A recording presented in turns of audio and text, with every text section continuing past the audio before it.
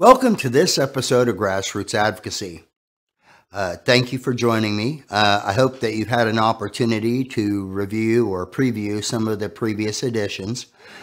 Over the last couple of episodes, we've been talking about speaking up for your elders and speaking up for your peers.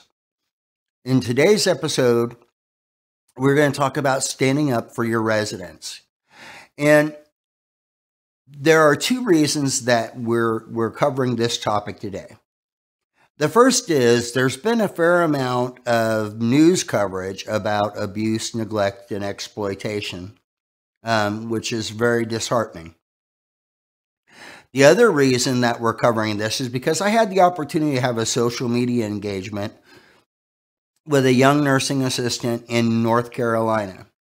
And she wanted some advice. And so this episode in part is offering advice not only to her, but to all nursing assistants who are having a similar or who have had a similar experience. So let's take a look at her experience. A CNA from North Carolina writes, "I have a resident that I believe is being abused by a family member. I mentioned this to my DON, but she does not seem to care. What should I do?" That's a really great question. And this episode is really intended to help you think about how to answer that question, not only for this young lady, but for anybody else who might have that similar experience.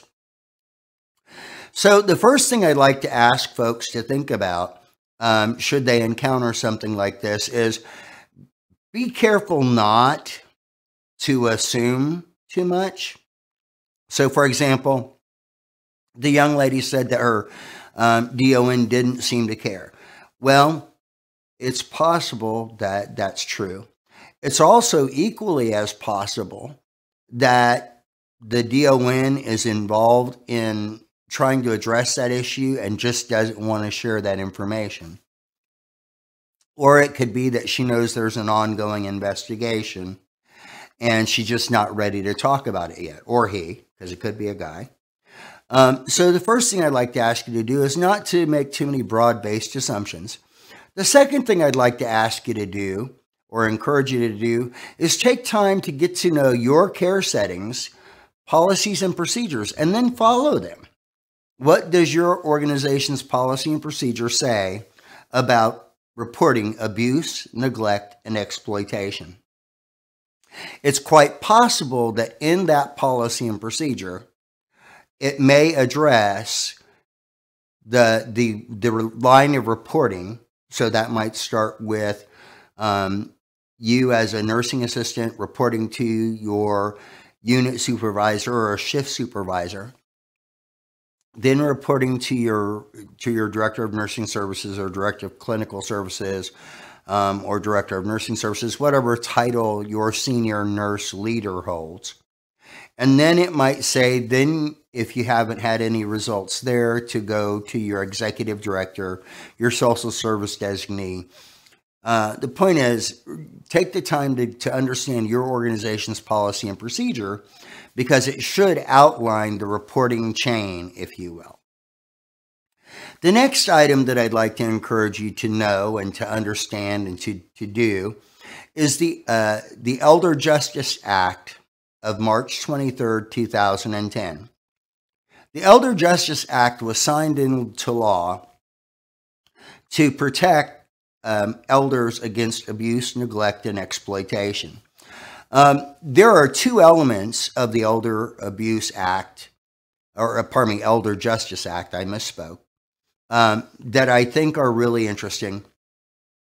One is that the act states that caregivers, regardless of what their title is within an organization, are mandatory reporters. In other words, if you see or suspect or believe that abuse, neglect, or exploitation are occurring, it is your responsibility as a professional to report that using the established policies and procedures and regulatory guidance.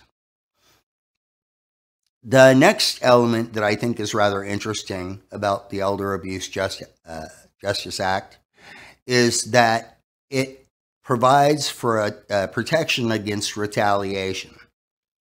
And so in the instance that this young lady is sharing, where she suspects that the abuser is a family member, if she reported, the Elder Justice Act would protect her from being retaliated against by the family members.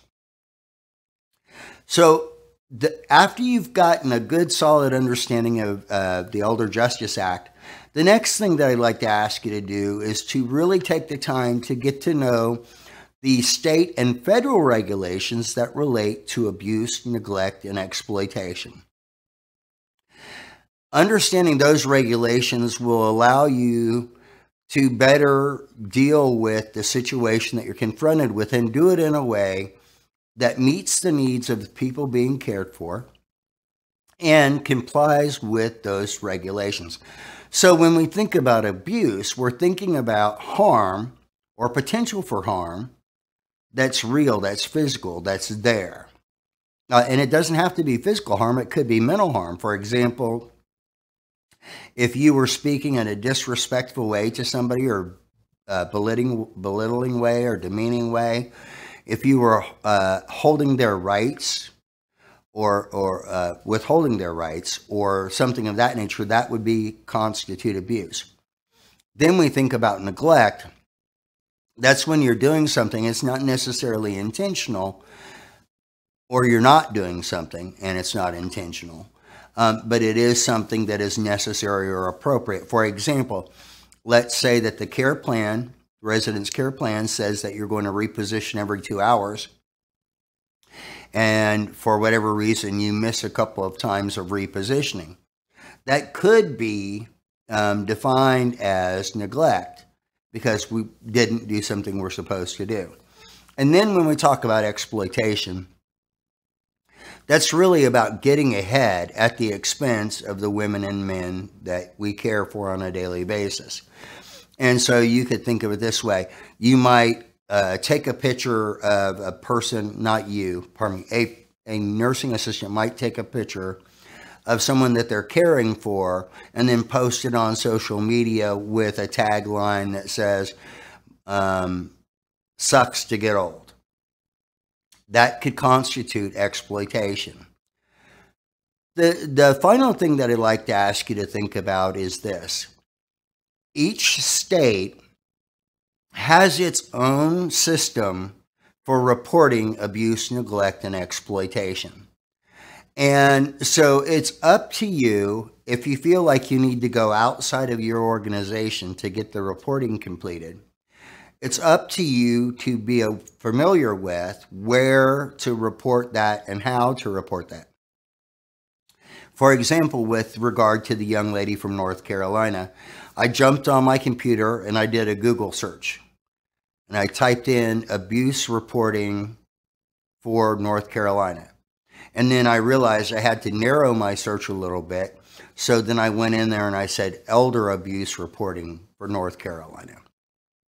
And then I found the website that explained the process for reporting suspected abuse, neglect, or exploitation. And so then I shared that information with that young lady so she could follow up if she chose to do so. These are ways that you, as an advocate for the women and men that you care for, can serve as their voice so you can stand up for them. As we wrap up today's segment, I would like you to consider this quotation by President Theodore Roosevelt. In any moment of decision, the best thing you can do is the right thing. The next best thing you can do is the wrong thing. And the worst thing you can do is nothing at all. Theodore Roosevelt.